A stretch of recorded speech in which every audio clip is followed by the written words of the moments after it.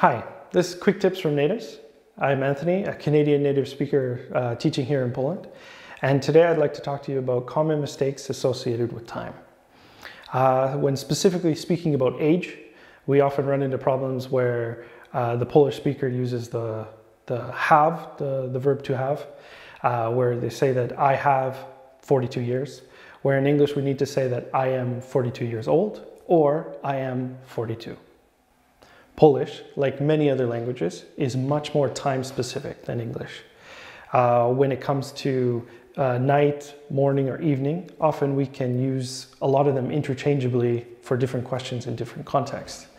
And even change the meaning within a question to actually get a different answer. Some examples would be when I ask my students, "How was your night?"